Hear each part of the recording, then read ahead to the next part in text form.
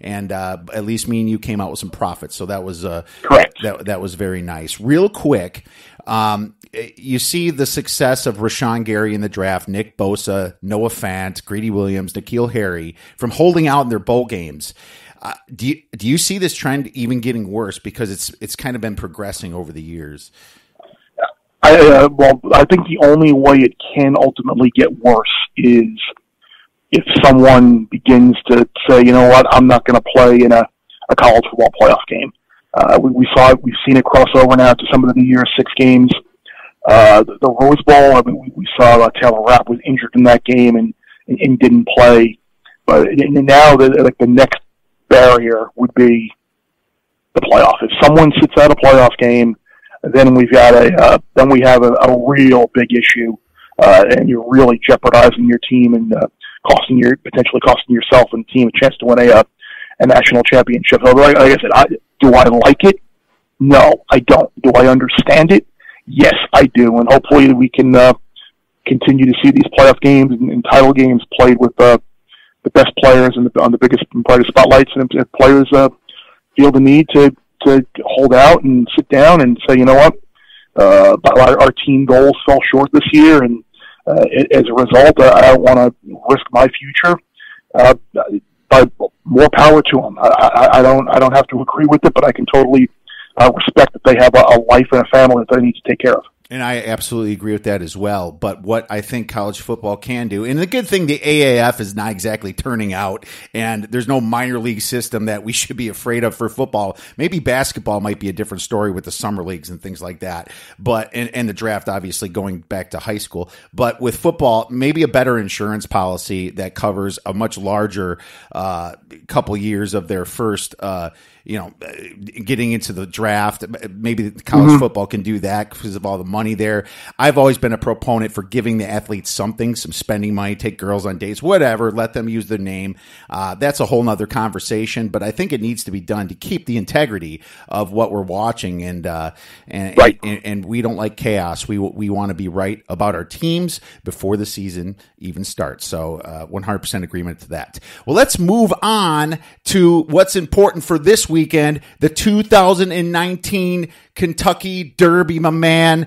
Let's get right into it first with the big question. We saw Justify last year win the Triple Crown. Looking at this field, it's at plus 450 that there will be a Triple Crown winner. If you go on the no, it's around minus 550. Do you see another Triple Crown winner happening this year? I could see it, and I would not. The way I would play it is I would not play just that plus 450 on the yes prop. I think you can get with the favorite in this race, likely going to be 4.5 to 1, 9 to 2. Mm-hmm. I think you could potentially play game winner. You could potentially play improbable. Maybe roadster. You could play 2 or 3 of these horses that are 9 to 2, 5 to 1.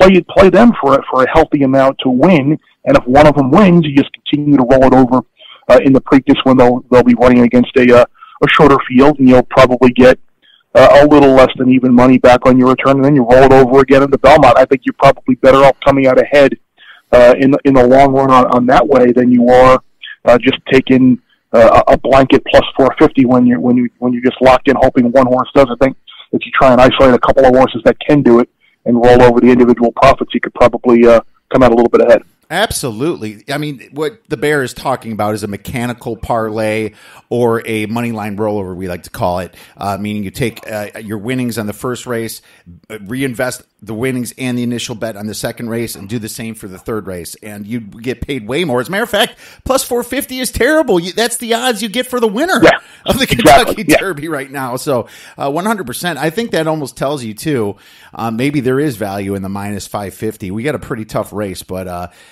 we'll see what happens here. Whatever you do not take the plus 450 is what Chris is trying to say. Not at all. Yeah. Not at all. Last year, I remember you talking about a horse that a lot of people were including in their exotic plays. You were the one person that said, I don't think this horse is worth it. His name was Mendelssohn. I remember you calling this correctly. And I give you 100% props for doing this. Not only did he not go into the top 4, he was straight last. Yeah. And I'd be wondering if there's a prop on that where you could bet that as well.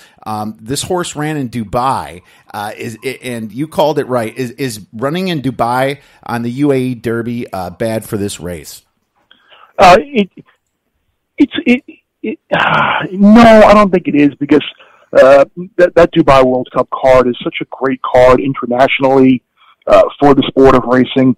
I think the issue has been in the past with the UAE Derby winner, they haven't necessarily been horses that have been training in the U.S., have run in the U.S., and they're coming over off of a grass campaign. They try the surface in Dubai, and they win, and people get excited. Oh, this is the one.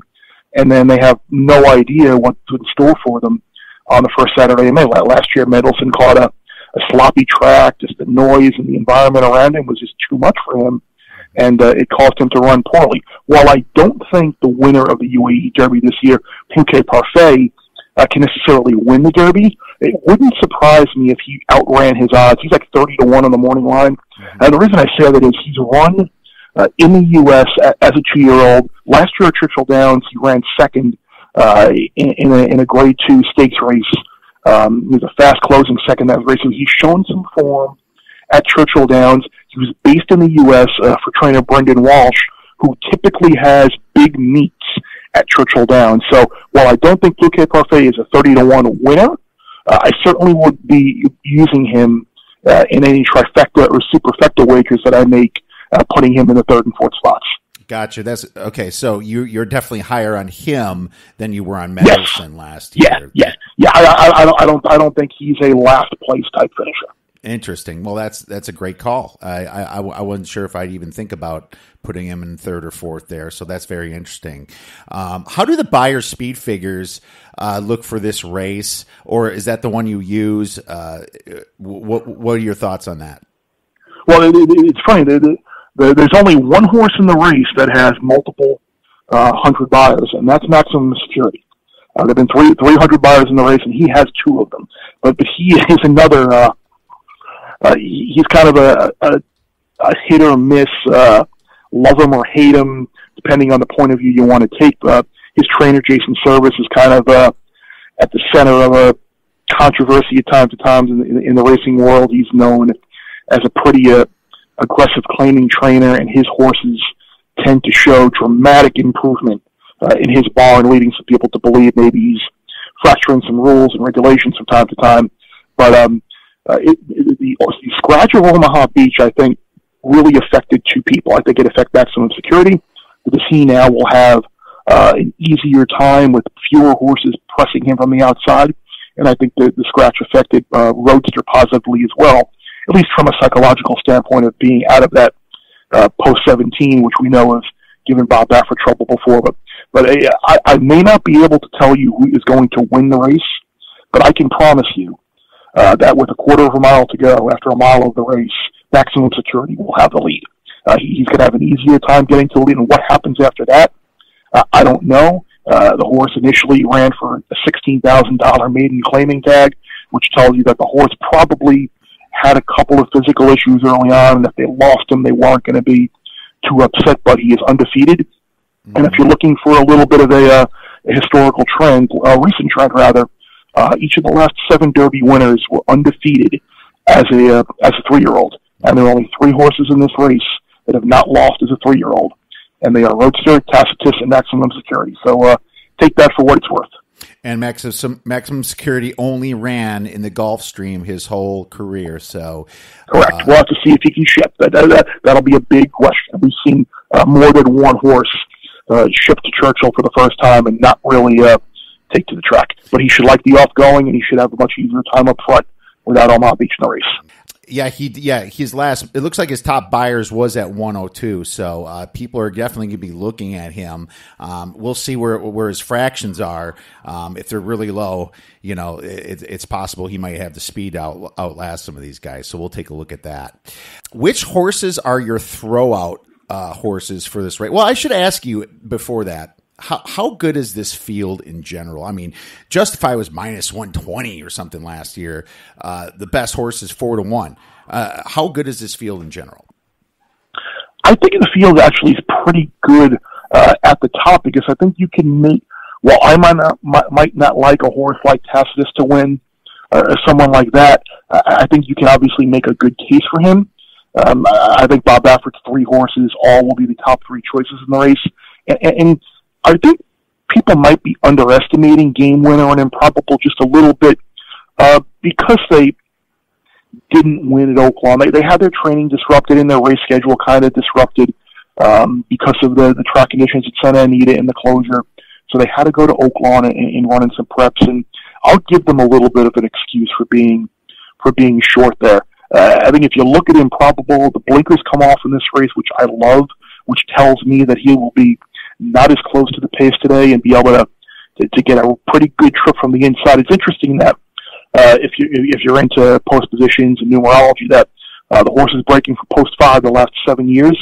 You've got 2 wins and 3 thirds. So typically that area of the track, you're able to find some room and work out a trip. And Game Winner is a horse that won the Breeders' Cup Juvenile at Churchill last year, was undefeated, and I think people were potentially looking at him as maybe being an undefeated type horse heading to the Derby, but just got beat by Roadster, just got beat by Omaha Beach, and there's no shame in that for me.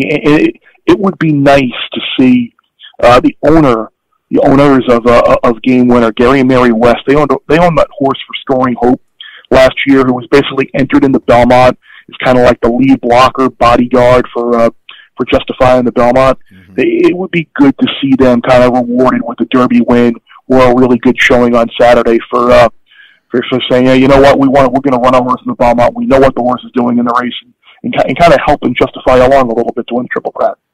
Interesting. So they were a blocker last year, so kind of hoping. Yeah, in Restoring Hope in the Belmont. Yeah, he had no shot at winning that race. If you just go back and watch the race, it's pretty apparent with the way that Restoring Hope ran the race that he was just kind of running interference to try and give Justify a clean trip. Which by the way, there's nothing wrong with doing that. I mean, that's the reason entries run all the time. Usually you'll run a speedball up front and someone coming from off the pace, and they're in the race to help each other out. So you know what? Fair is fair. That's why you see Baffert so successful in some of these races. He knows the strategy to how to get it done for his horses and how to set the pace so there's no surprises. That's extremely interesting and great information to know. Apparently the field's good. Who's your throwouts for this race? The throwouts in terms of opportunity to win or opportunity to hit the board? Opportunity, just throwing them out. You're not playing them in any of your cards. Tax, Gray Magician, Cutting Humor, Heichel, Master Fenster, Long Range Toddy, and Spinoff. Those are and Bodie Express, who just drew in the race with the scratch of Omaha Beach. So those would be the ones that I'm throwing out and not putting on my ticket, even though there's a little bit of a funny historical parallel from this year, with 2009, when I Want Revenge would have been the favorite in the Derby and scratched due to injury. That year resulted in the biggest fluke winner in Derby history, in Mind That Bird, who had won a race at Sunland, was ridden by Calvin Burrell, who was a journeyman jockey at Churchill, came flying up the rail on a sloppy surface. And this year you've got number 10 horse, Cutting Humor, won the race at Sunland. He's another late closer. He's got a journeyman Churchill jock in Corey Lannery. It's going to be an off track. So I'm sure there might be some stabbers out there who see that historical parallel. I wonder if we might be in store for a similar result on Saturday. It's hard to predict chaos like that. It is. I mean, and do you ever even play some of these horses just on some crazy chaos happens? Not a specific horse. And a lot of times what I'll do is I'll try and lock in on a horse that I really like and maybe just hit the all button in one of the spots in the trifectas, and if something like that does happen, then you totally luck out. Absolutely. That would be a big payoff, as everybody knows. So exactly. That's interesting. Another one of my all-time betting faux pas, which I have now since learned from, in 2005, I thought a Fleet Alex was the best horse in the race, and he would either win or finish second. So I played trifectas, a Fleet Alex with all in second, all in third, a Fleet Alex, all for first, a Fleet Alex in second, and all for third. Mm-hmm. What wound up happening? Giacomo wound up winning at like 50-1, closing argument